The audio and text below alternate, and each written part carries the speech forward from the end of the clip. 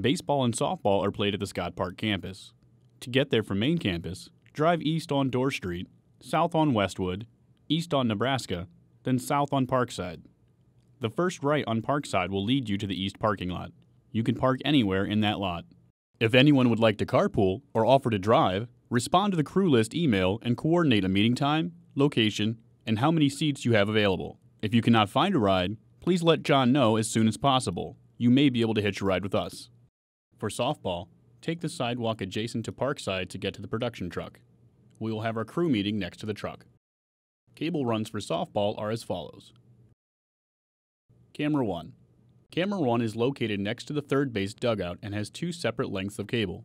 The first length will run straight towards center field and hug the fence line all the way to the rain tarp next to the first base dugout. There, we need to connect the second length of cable and tie the connection to the fence to keep it off the ground.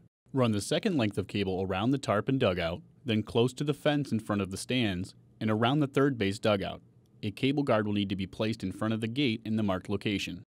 Camera 2. Camera 2 is located at the top of the stands behind home plate and has a similar cable run as Camera 1. However, the first length of cable will only make it to the end of the fence in right field.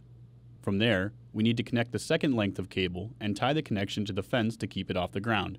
The second length will follow the same path as Camera 1, but will go under the steps, then up and along the railing in the stands. Be sure to use rope to secure the cable to the railing. Camera 3.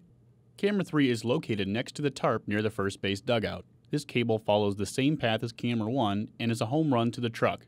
Again, be sure the cables are secured in the cable guard in front of the gate. Cameras 4 and 5.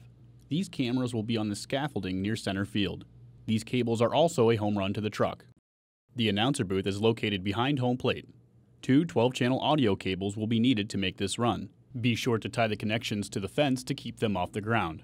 A tactical fiber reel will also need to be run to this location. If you have any questions, please ask John or Greg.